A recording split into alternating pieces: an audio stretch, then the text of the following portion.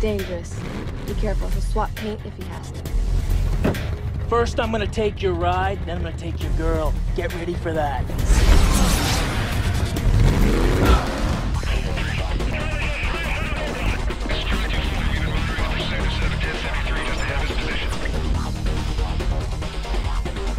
Hey, what is going on, guys? LP-RIPPER24, and here we have no other than Racer, Derek Hamilton, Clarence Callahan, or Clarence Racer Callahan from Need for Speed Most Wanted 2005. Without further ado, let me introduce you to the man behind the magic and the one we miss so much. My man, what's going on? Welcome to the show. Thanks, man. It's really good to be here, Lino. Oh man, Razor DC. Yeah, and I can't believe I got the privilege to say that I'm sitting down here right now talking to you live and recording this video for thousands and thousands of Need for Speed fans and your fans who have been asking to see you more, and when they saw a glimpse of you on Instagram, they went crazy. They were like, he's there. He's still there, you know? Like, and when we saw the fan post that you made about Need for Speed, it just basically drove us crazy. I remember even seeing it myself and I was like, is that real?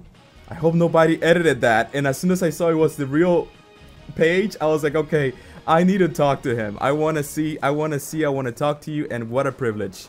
Actor, award-winning, what do you do? If you were to tell me you're a writer, you're an actor, you're a business owner, family man, what else? What else is behind you? You just keep busy, man. That's all you can do, right? If you're healthy and you're able, you got to keep going, right? You're a producer. You got to keep grinding, keep things happening. Oh my God, that's exciting. Now, before we talk a little bit more about you, me and Derek, we have come up with a plan that we want to make things a little interesting. We want to make this video interesting, and don't worry, in this video we're gonna talk about if Racer plans to return to Need for Speed. So stick around, because all the way to the end you'll be able to see some information about that. So don't worry, I'm here sweating already. But we want to do together a giveaway.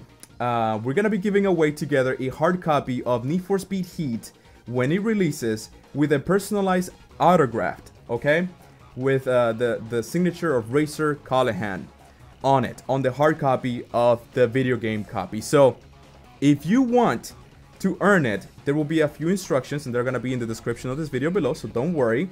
So the first thing you gotta do is follow the real Derek Hamilton. The link is also in the description of this video. And follow me also in Derek's Instagram.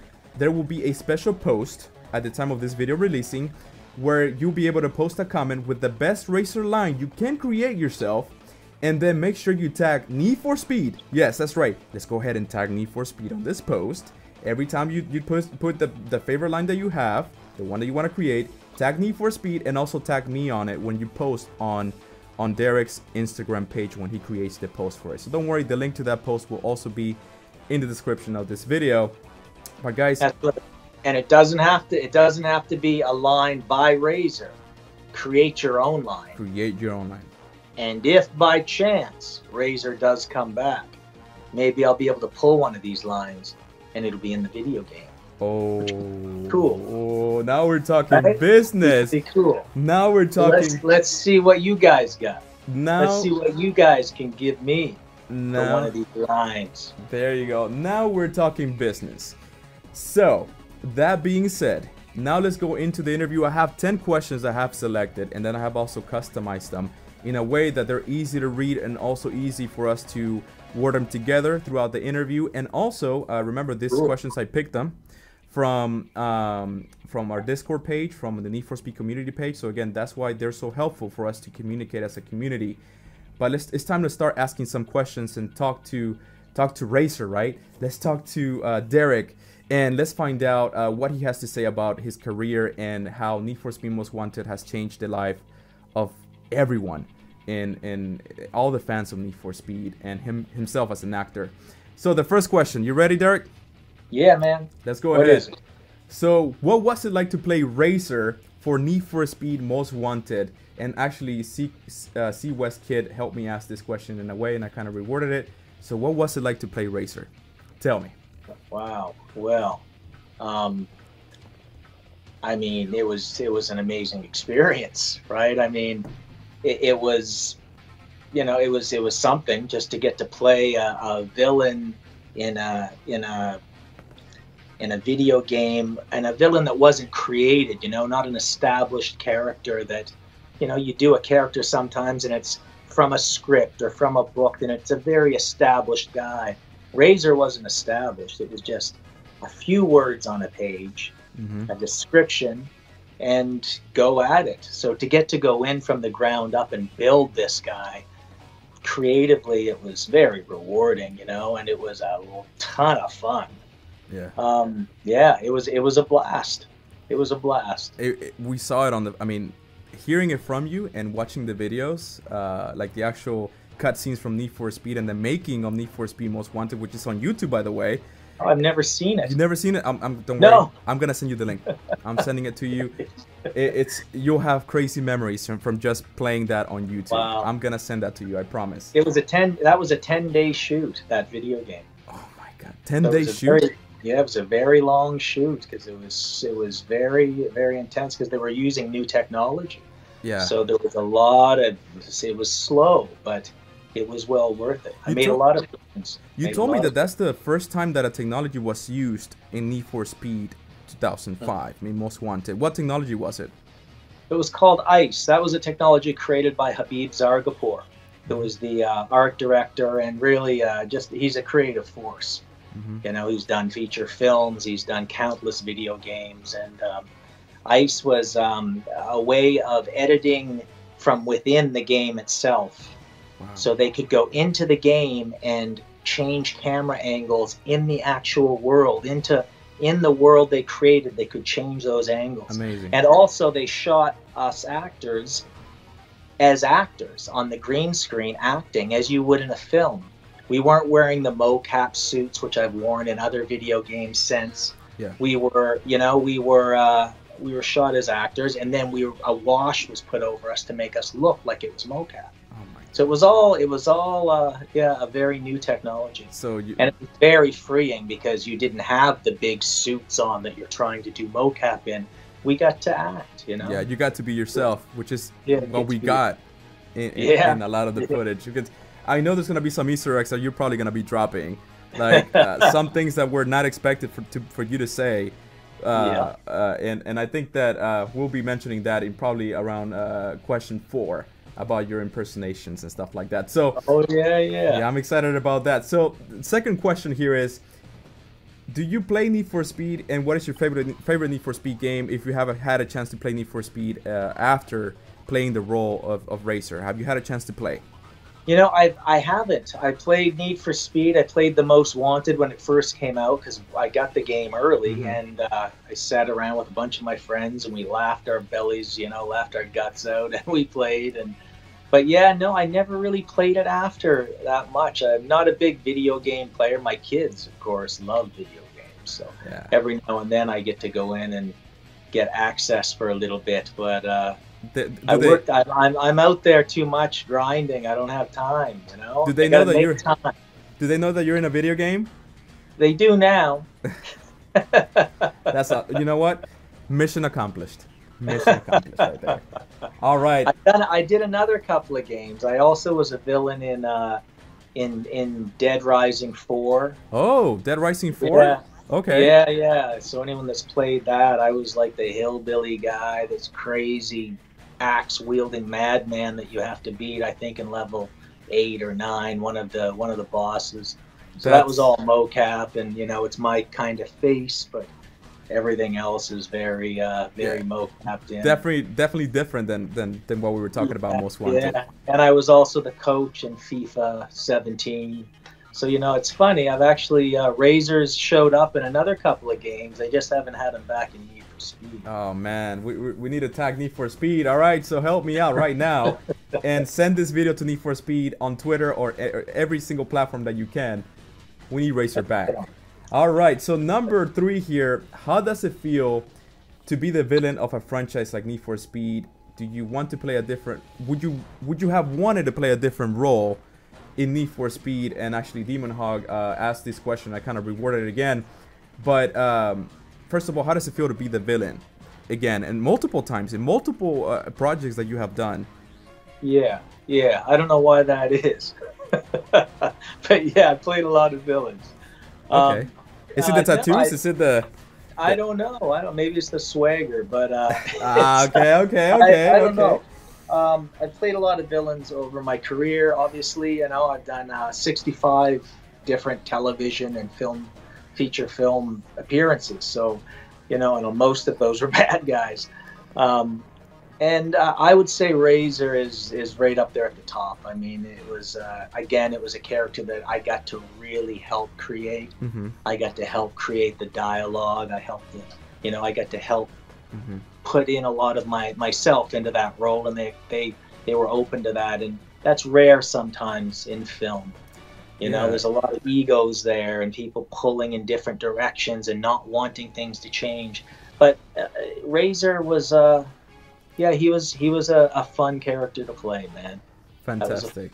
So, if you were to go back in time now, would you have liked to play any other role, or you're happy that you played Razor? In that game? Yes. Oh no, that was Razor. That was it. That was it. That was the role. That was the role. So you don't regret a thing. Who was I gonna be? Who was I gonna be? Mia? I'm getting off of a cold, and I can't even laugh, or I'll start coughing all over the place right now. By the way, we will talk about Mia in a minute. I want to ask you about her because I know she's had success too, and she's been very active on social media, and again, amazing people. So number 4, can you do it? This is the fun part, so get ready. You might want to drink water for this. What is it? Okay. So number 4, can you do a quick impersonation of the character, or maybe say a phrase that will basically bring us back to 2005? Okay. Let me think if I can remember a phrase.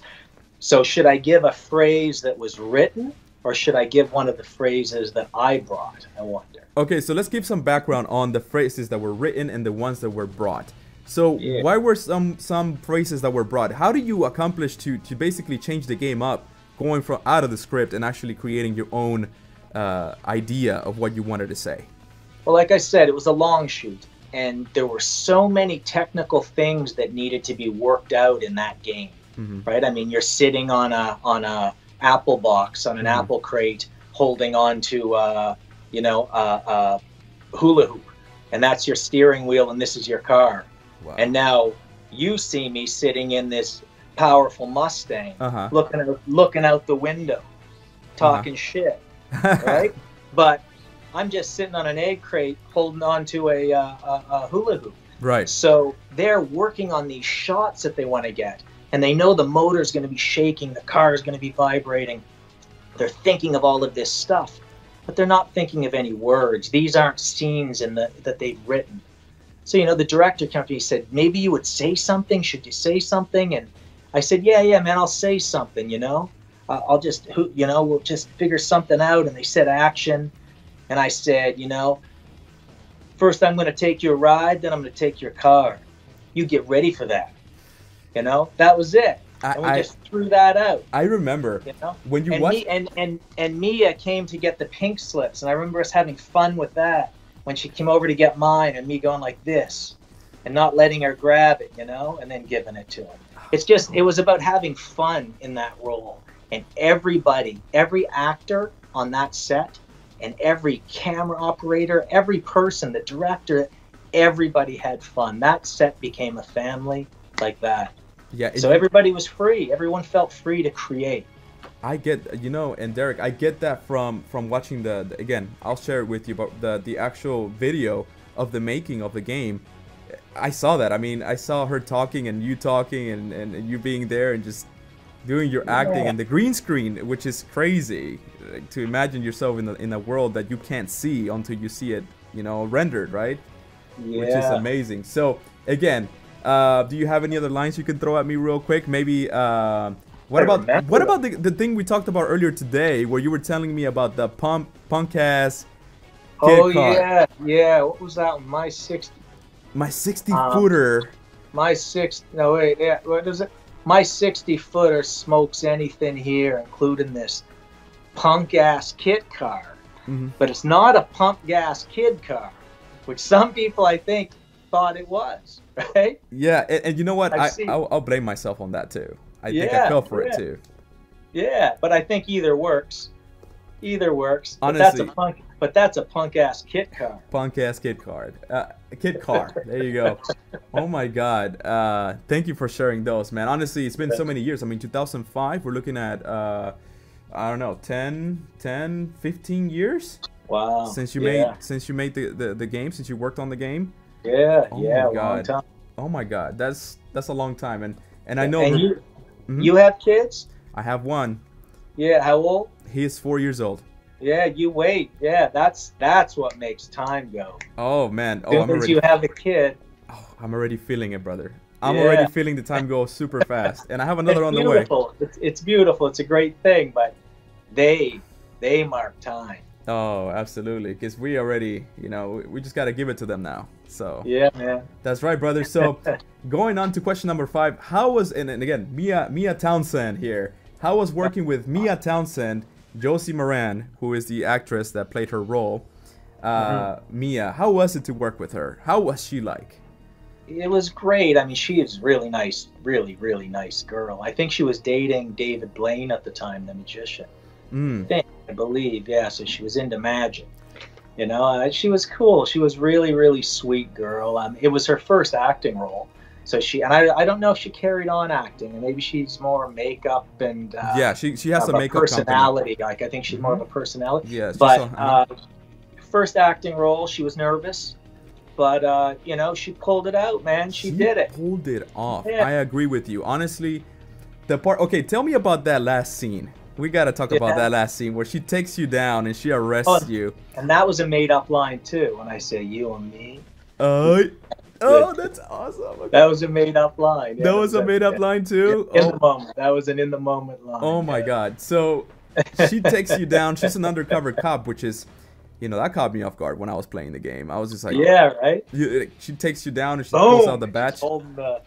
Yeah. Yeah. And it's just crazy. It's crazy that you got a chance to work with so many amazing personalities and actors in that set. And they all did a fantastic job. So, okay, so fantastic experiences there. Now, number 6 here. Did you ever know you will be this popular in the fandom world, right? In the fan world of Need for Speed and even other movies that you have made, right? Which you told me about earlier today, to a point where some, people praise you and people follow you in so many ways. How does it feel? Did you ever feel it was going to get to this point where you're like, wow, I actually made an impact into this population? Absolutely not. No, absolutely not. I had no idea.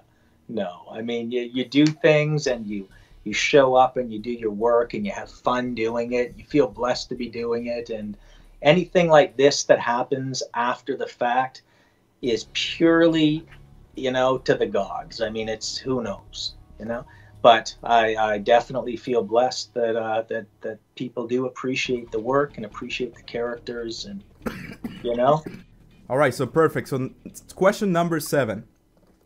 How did you get the role as Racer? How did this happen? Audition. It was an audition. My agent called me. She said she had an audition for a game, Need for Speed. And I had heard of the game, and I was like, okay, cool. And I went in, and it was audition and 2 callbacks. And, it was a lot of motion capture stuff, having swagger, walking around the room, being a dick. Yeah, being a bad guy, right? Being a bad guy. And so we did the few lines that they had written, which were like the 60-footer car stuff, and can't remember. But anyway, the few scripted lines that they had, and that was it. So the first audition, then they had a callback, and then the third callback, they had a couple of us together, seeing how we kind of worked together and as actors, and then booked the role, got the call. So whoever hired you made the right choice, in my opinion. Oh, thank you, man. Thank you. I appreciate that. Person that. Needs, hopefully they got a promotion.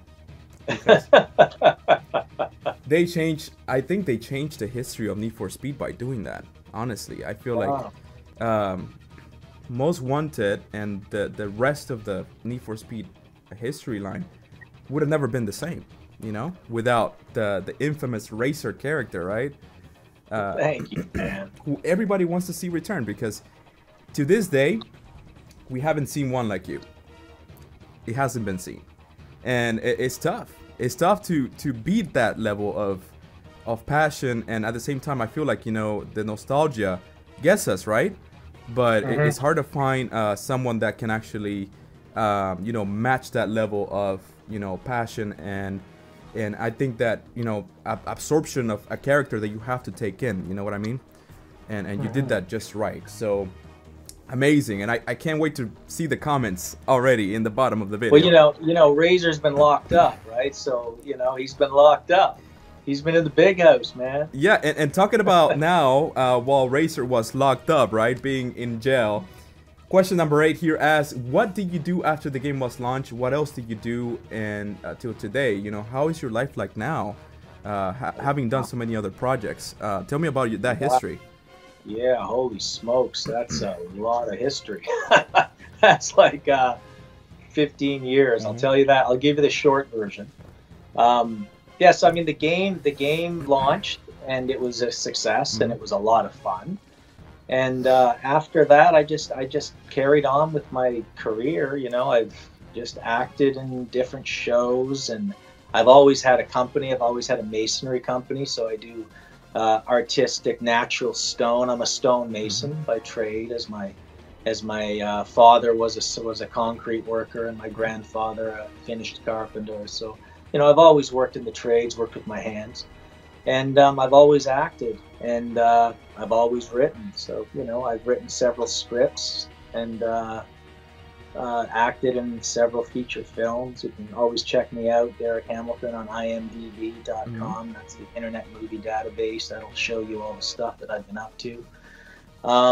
Yeah, I did a film last year that I co-wrote and starred in, and it was called Rabbit. Okay. And it's won several awards, and it'll be on all the video-on-demand sites in the new year. So you guys can all get to see that, where I play a bad guy but a good guy. So, you know, I get to be sort of a broken hero. And it was a lot of fun, and it was, again, a film that I got to work with my kids and my wife, and they all got to have parts in it, and you know, it was a lot of fun. Yeah, Derek, I saw the picture of them that you have on Instagram, and you have an amazing family. So we are very we're very proud of what you have done, man. I mean, honestly, in the set, off the set, it looks like you are a hardworking man, and we're a hardworking dad too. So again, inspiration for us, the other dads here, trying to work hard to get our goals accomplished. So.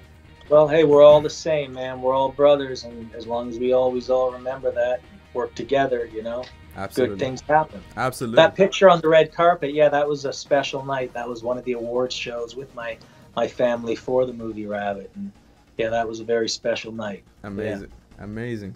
Oh, you're actually working on another movie now.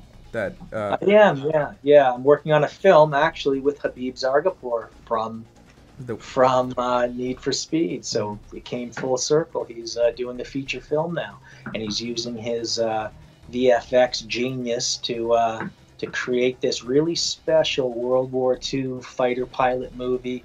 I play a fighter pilot in it. It's sort of a you know, it's an underdog type story, you know, the small guy does good type movie, and yeah, it's about these big souped up fighter planes in the war, and these pilots that are having to do all these special modifications to these planes, and as you know, he makes things look pretty badass. So they're not your average warplane, right. You know. I think it'll be special. That's a great setting for you. I think it's a great place to put Derek Hamilton. Let's put him in the middle of a war. The movie's called Squadron, so you guys can look for that probably over the next year and a half to 2 years, and you can also check out @Habib Zargapur, and you can see where he's going with that on his page. Well, do good, sir. Now, question number 9: are you into cars, and what's your favorite car? We saw you drive a Lambo, so. Oh yeah, man, who doesn't like cars?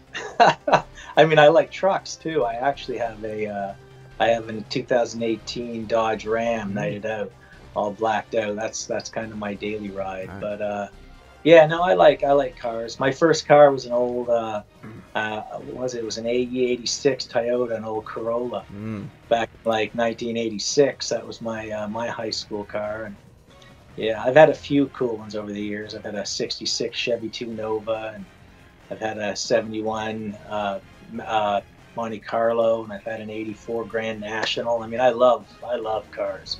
Amazing. You know? Yeah, I saw that. Yeah. I'm asking that question because we saw that fan clip that you gave us with the Lamborghini. A Lambo, my friend. That's my friend's car. Oh, okay. I said, hey, let me take that for a rip. Oh man, when I saw that, I was like, okay. Whose idea was it? Was it yours or your friend's idea? No, that was me. You know, I was in it, and I said, you know what? I'm gonna do something for the Need for Speed community. And come on up here. I'm gonna be Razor right now. Oh man. I'm gonna give you a Razor nod and take off. And you know what? Yeah. That takes us to the final question. That Razor question, right? I mean, transitioning to question number 10. If you had the chance, would you return to Need for Speed if you had the opportunity? And I think everyone here wants to know, if you had the chance, if Need for Speed said, hey, we need Racer back, how would you feel? Yeah, I mean, of course, you know, yeah, of course I would, right? I mean, why not? I mean, maybe it could be Razor comes back and he's turned over a new leaf. You know, maybe he's a guy that wants to help people and wants to, you know, be a team player. Right? Nah. No? Okay. Nah. Come on.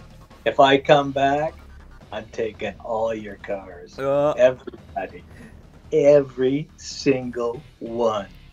That's what's happening if I come back. Oh, my God. Everyone.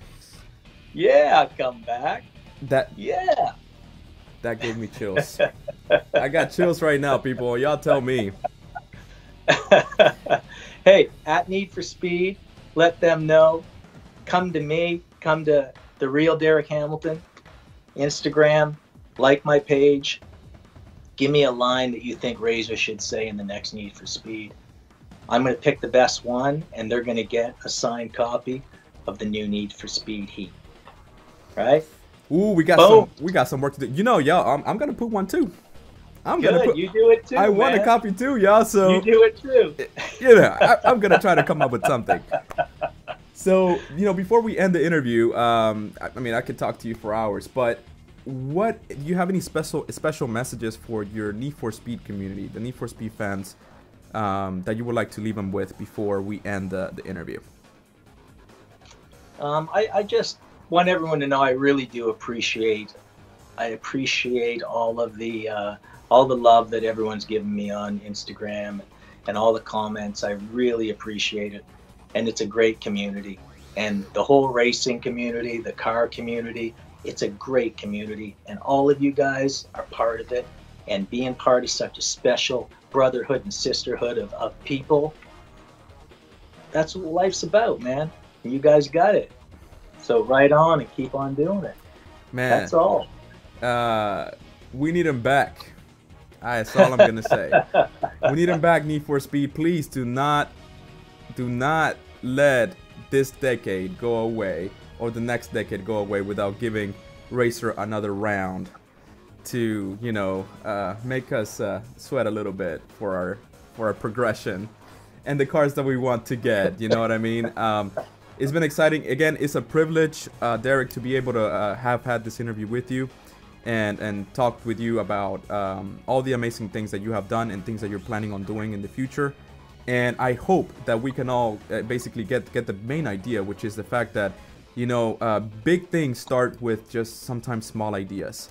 And being yourself, right? I think out of the entire interview, I got this main message that be yourself. You know, everybody, 100%. Be yourself. You know, they told Derek, hey, here's the line, and Derek said, I got a better line.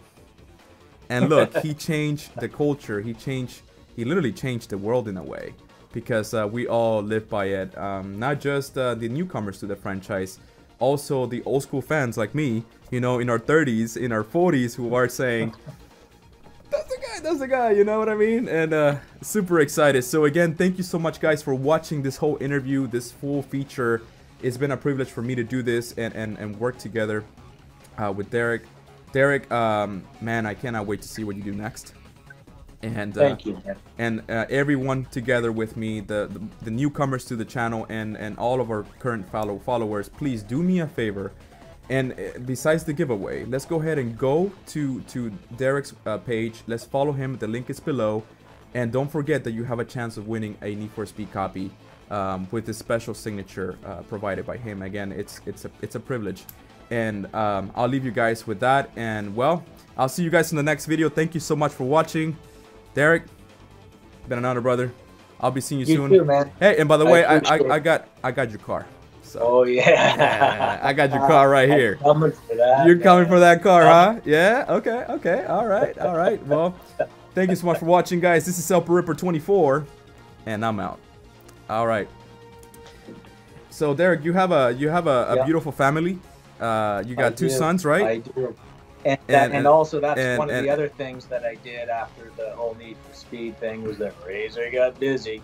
Ended up having a couple of boys, and they're good-looking guys. So I want to introduce you to my sons. This is Knox, and this is Cash. And we want to say, okay, have a good one.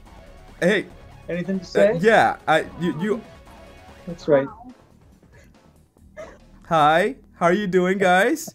You guys are awesome, and you know you have an amazing dad, and trust me, you guys are gonna be just as awesome, if not even better than him, because you guys look great, by the way. You guys ready for Halloween? This is how they were born. These are my sons. Okay, you guys are awesome.